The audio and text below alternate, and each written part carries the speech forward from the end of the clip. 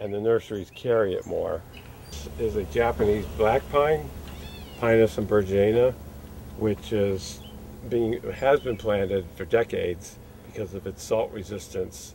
It's very much like the native pitch pine, and the way that you can tell the difference is that it is a two-needle pine, meaning that in these fascicles, or in these where they come off of the main stem, you will have two needles,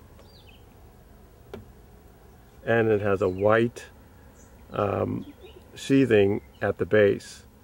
We'll see later that the pitch pine has three needles as opposed to two. Faster growing, and the nurseries carry it more. It's a better selection for the immediate coast, because it's very resistant to salt spray.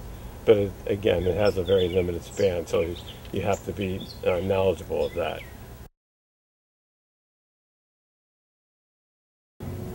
Okay, this is a pitch pine, our native pine, growing really close to water, but you can see it's sheltered from the hedgerow across the way. But right here is a really good example of a three-needled pine. Can you pick up the fact that there are three needles? Yeah. Okay. But again, you can't really tell right off the bat between the Japanese black pine and the native pitch pine. This will have a long life if it can stand out of the way of the salt spray.